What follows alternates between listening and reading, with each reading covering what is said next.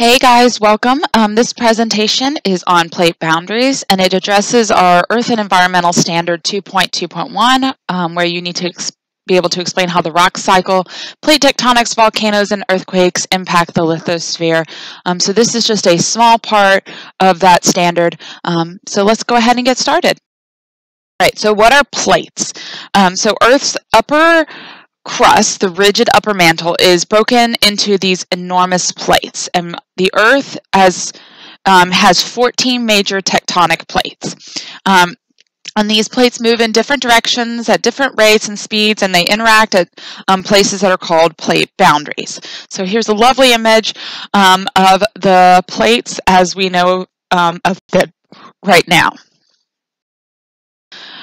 So let's look at our plate boundaries. So first we have a divergent boundary. So a divergent boundary is moving apart. A convergent boundary is moving together. And a transform fault boundary is moving sideways past each other. So this should be something you probably remember from middle school.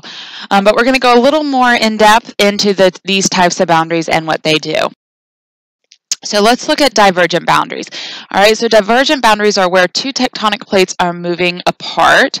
And some divergent boundaries form on continents. For example, the East Africa Rift Valley, when it's within a continent, it's called a Rift Valley. And so there is one in East Africa, and it is moving apart. However, most divergent boundaries are on the seafloor at ocean ridges, and this results in what's called seafloor spreading. And this causes an ocean basin to grow. So let's look at this Rift Valley, the divergent boundary. The divergent boundary of two continental plates creates a Rift Valley, and an example is the East African Rift Valley. All right, so how do we know that these rift valleys exist? And that has to do with magnetism. So rocks containing iron minerals provide a record of the Earth's magnetic field, which is changing. The study of this magnetic record is called paleomagnetism. Right, and basalt is what provides an accurate record of ancient magnetism. So as basaltic lava cools, all right, the minerals become oriented parallel to the Earth's magnetic field, our compass, like compass needles. Okay, so the compass needle that's within the rock turns in the direction of the magnetic field on Earth. And right now we know that the magnetic field is oriented towards the North Pole, but that has not always been true. All right. It switches every couple thousand years, all right? But once that lava basalt hardens, all right, that magnetic orientation can no longer move, all right? And so that provides us a lovely record of the age of things by being able to look at how the magnetism of the Earth has changed over time. And we can tell that it has been changing, but also that the size of the floor of the ocean or the Rift Valley is growing. So this is called the geomagnetic time scale. Our studies of basalt shows magnetic reversals. All right, and so we said magnetic reversal is a change in the Earth's magnetic fields, and today's orientation we call normal polarity, and then if it's not like it is today, it's called reverse polarity. All right, we also have stronger than normal magnetic fields, which is a normal field, and weaker than usual readings or reverse polarity. So we can look at all these things on the ocean floor or in a rift valley. So we use what's called a magnetometer to detect small changes in magnetic fields. These are constantly being used around the world. They're usually towed by ships, and as the ships go across the ocean, they can record the magnetic field strength in the rock on the ocean floor. Positive and negative areas forms a series of stripes in the image that is parallel to the ocean ridges. And then there's a mirror image across the ridge. So what you will see on one side of the ridge, you will see in a mirror image form on the other side of the ridge. All right, and that's because it spreads onto both sides of the ocean floor.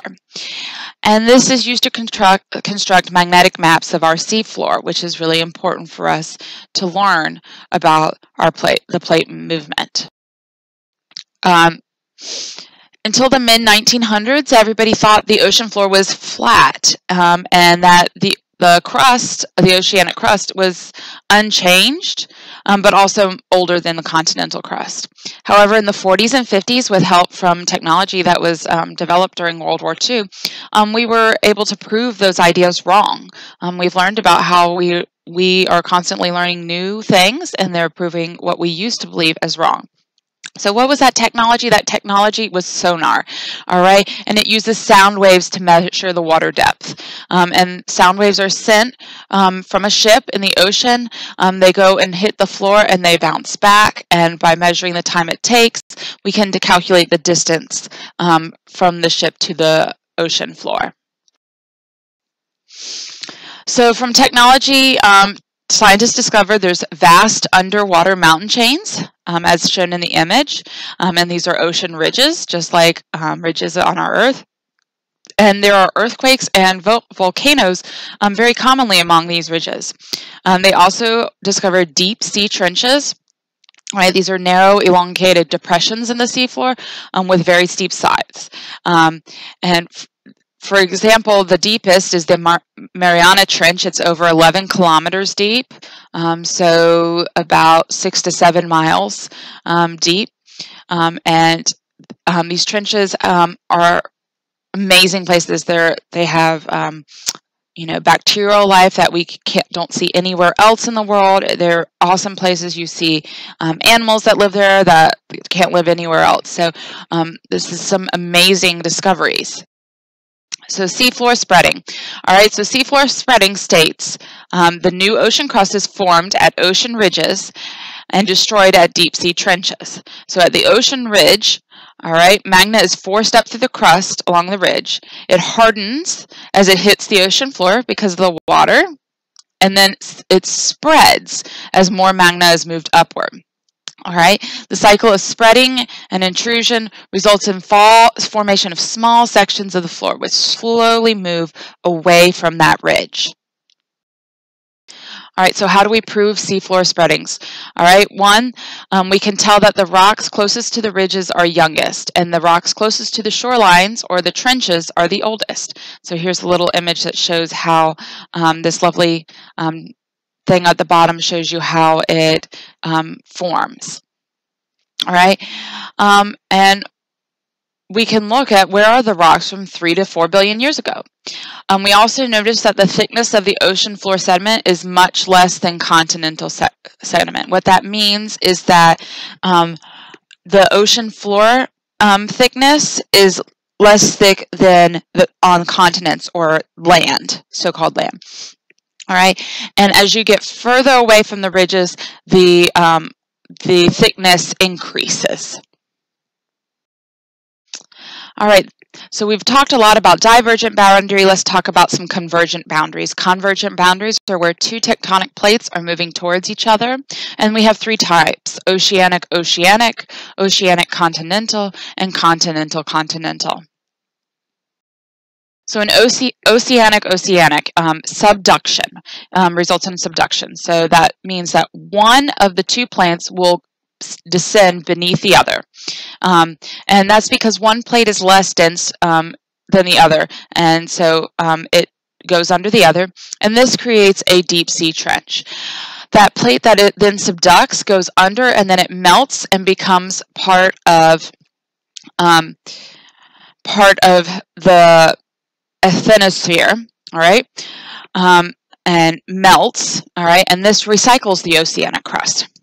Now, however, some of the magma that forms from the one plate that goes under is going to be forced back up. It erupts, and it forms a chain of volcanoes.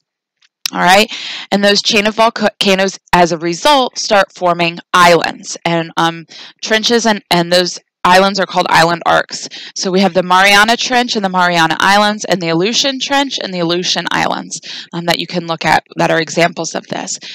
This image shows you one of the plates descending below the other plate. It starts to melt, but in the process of melting, some of it is forced up to create islands and volcanoes, while the rest goes and it is a recycling process. All right, so let's talk about convergent boundaries. A convergent boundary of two oceanic plates creates a blank and a blank. What are those two things? So they create an island arc and a trench, and an example is Japan. Japan is an example. Those are volcanic islands as a result of a trench of two oceanic boundaries coming together. All right, oceanic continental. All right, subduction also occurs. The oceanic plate will subduct. Okay, that's because it is less, the denser oceanic plate is subducted. All right. This also produces a trench and volcanic arc, but the volcanoes occur under the continental crust. And sometimes it's not volcanoes, sometimes it is just mountains, a mountain range, but sometimes a volcano. So an example here would be the west coast of the United States and Alaska. So we know that there's a bunch of mountains on the near the west coast, and we also have volcanoes, such as up near Seattle.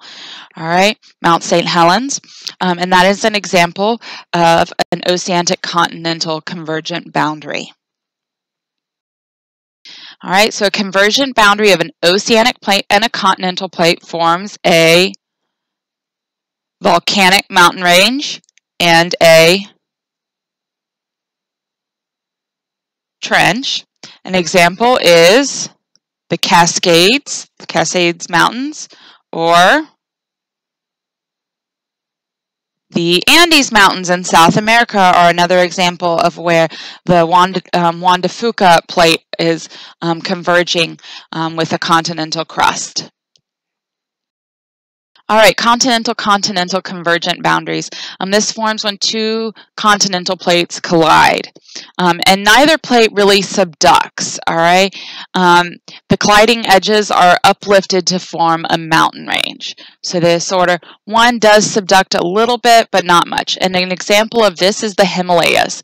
And that's why Mount Everest is still rising. So two continental crusts, the one that makes up China and the Indian plate, are coming together and forcing up mountains in the Himalaya.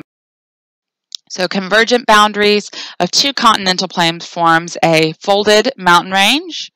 An example are the Himalayas, the Alps, and the Appalachian Mountains, just slightly west of us. All right, transform boundaries. This is where two plates slide horizontally past each other. The crust here is only deformed or fractured, and this is characterized by long faults and shallow earthquakes. And an example of this is the San Andreas Fault. And this is movement along a fault are responsible for most of the earthquakes in California. So transform boundaries where transform fault boundaries where the North American and Pacific plates are moving past each other. An example is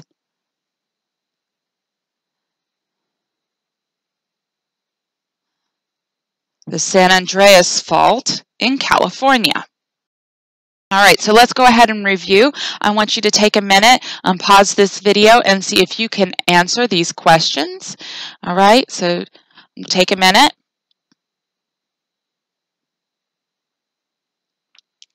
All right, let's go ahead and see what these answers are. Places where plates move apart are called divergent boundaries.